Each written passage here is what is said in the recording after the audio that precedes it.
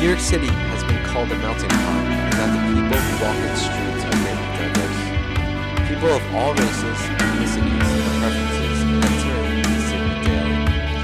But is there really as much diversity as we think? There may be many faces that walk the streets, but there is a similarity present in many of them. These similarities are not limited to just the people we see, however, but also the advertisements and slowly pass by. If you haven't figured it out yet, it is the body type. More specifically, I am referring to the thin or slender body type that is advertised on most billboards or in most shop windows. The advertisement of the ideal body type is not something which has only appeared recently, but rather something that we have all grown up with since childhood. Research shows that media spread ideals for body image reduce body satisfaction. So is it a surprise that we see so many people fitting into this ideal? Labels have started appearing on advertisements, stating whether the image portrayed has been digitally altered in any way. Women have been found to have decreased body dissatisfaction, knowing how unrealistic advertisements are. But is this enough to overcome years of being exposed to a thin body ideal? We may not have taken notice of these messages we are fed growing up, but actually they take a large part, from the toys we played with to the shows we watched. The exposure to an ideal body image causes females to desire the same for themselves. It was found recently that daughters have greater levels of body dissatisfaction than their mothers. It is no surprise that such is true due to the expansion of media in the recent generation. The advancement in technology has greatly boosted the ability of advertisers to spread their messages.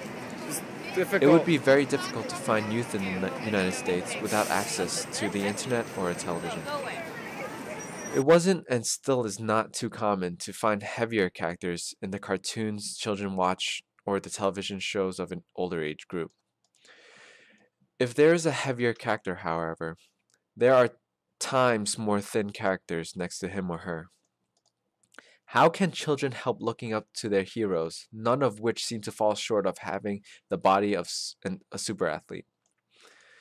Wanting to be like one of your heroes is perfectly normal and healthy, but it is the unforeseen consequences that may be dangerous. Advertisements have been found to affect people's behaviors, which is the point of advertisements, right? While it is true that advertisements are put up in order to get people to buy a product, there are side effects as well. When presented with a picture of a model with a thin body type, females were found to choose diet versions of meals. This behavioral change is potentially dangerous to the consumer. Though diet and exercise are perfectly healthy ways of achieving a thin and healthy body type, not everyone chooses the same methods of reaching their goal.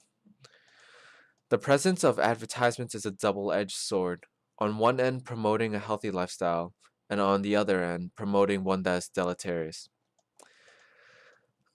Exposure to thin models is not a question of if, but of when.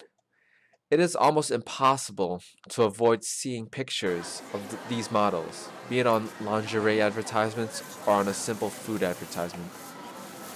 More research shows that television pushes a positive body image. However, it has had the opposite effect as people grew increasingly dissatisfied with their own bodies.